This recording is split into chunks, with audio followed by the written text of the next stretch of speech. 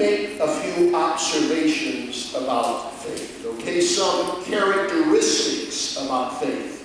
Here's characteristic number one about faith. Faith, in many ways, is the most illogical thing in the world. Faith, in many ways, is the most logical thing in the world. This is a paradox, folks. Faith seems illogical. Faith is logical. There's characteristic number one. There are many people in the world today who tell us faith is illogical. It's silly. It's dangerous. It's counterproductive. It's harmful. Faith is illogical. Some people will tell us, how in the world can you put your trust in anything that cannot be verifiable, that you cannot chart, that you cannot graph, that you cannot see under a microscope? How can you put your faith in something like that piece of bread is really and truly our Lord and Savior Jesus Christ, true God and true man? You can't prove that. You can't see that under a microscope. This version, that faith is illogical, is often called empiricism. Empiricism means we only believe what we can scientifically verify. And there's a lot of people these days who believe that.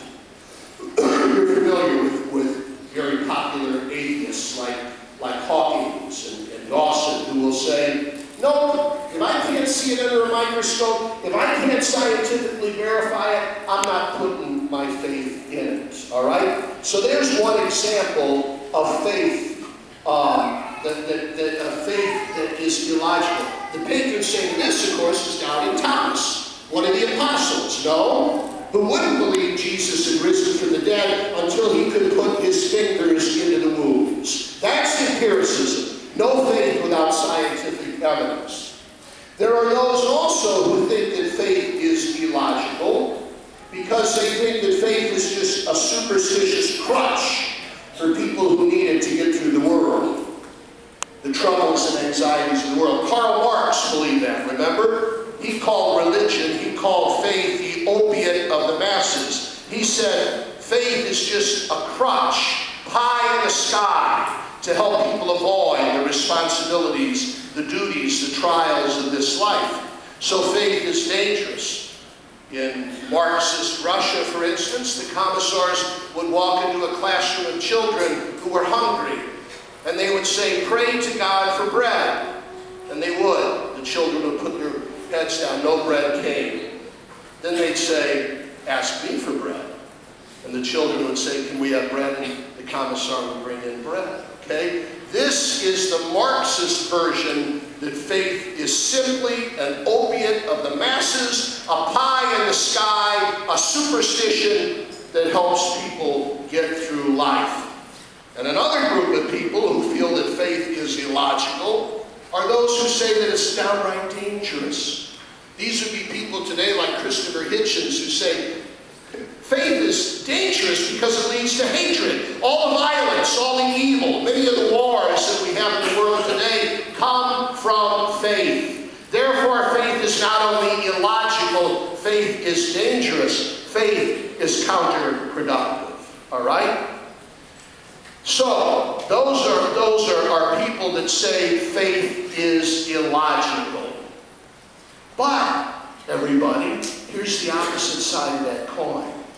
Faith is the most logical thing of all, when you think about it. Our beloved Blessed John Paul II issued an encyclical called Fides et Ratio, Faith and Reason.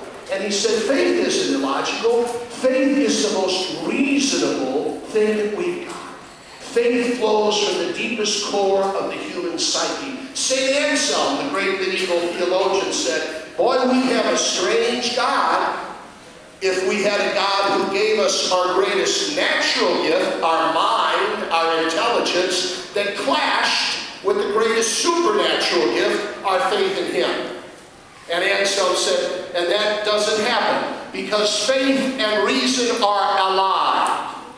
Boy, we even got some of the great philosophers in history, like Aristotle and Plato. They never heard of Jesus, they never heard of the Bible, they never heard of the church, but yet they were believers. All right? They had faith. Aristotle said, look outside in the world around you. How can anybody see the coherence and the grandeur and the beauty and the symmetry and the cohesion and the coordination and the choreography of the universe and not believe in a divine architect?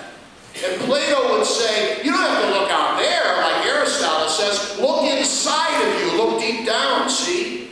And you will see a spark of infinity. You will see deep down in your heart and soul a longing for the infinite, a thirst for the beyond.